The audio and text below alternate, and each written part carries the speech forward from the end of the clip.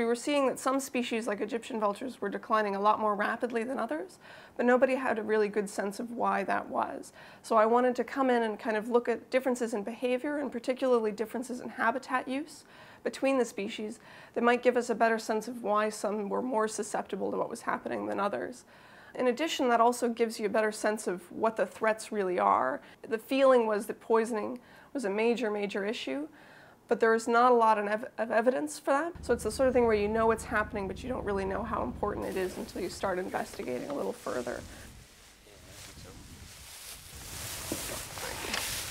We're trapping 3 different species of vultures. So we're looking at the African white-backed, the Rappels, and the lappet-faced vulture, and trying to see where they go. Each of the species differ in many aspects of their ecology, and it's likely that they'll differ in their movement patterns as well.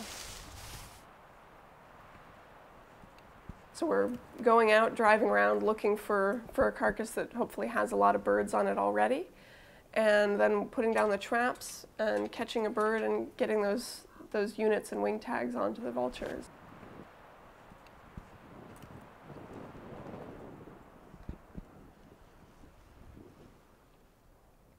So now we're attaching the GSM-GPS unit. So you can see the unit is attached as a simple backpack strapped around each wing.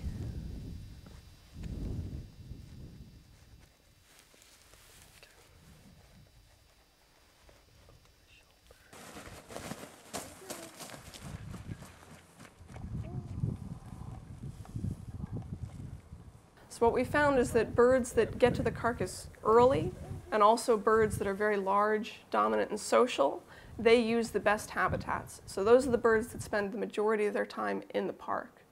Other species that are sort of smaller, maybe not as quick at finding the carcass, they end up using these suboptimal habitats, habitats that have lower wildlife density and also sometimes higher human settlement density. That helps to explain why Egyptian vultures are declining the most rapidly, why hoodeds seem to be following suit. By putting the transmitters on, we've been able to see that a bird that lives in the Mara can travel as far north as Sudan and Ethiopia, and as far south as Ruaha National Park in Tanzania. What we know from the transmitters is that the birds are concentrating in the Mara during the dry season, so from July to October every year, and that's an incredible management tool. That means you can count the entire East African population in a single location, and you've got a 3-month period in which to do that.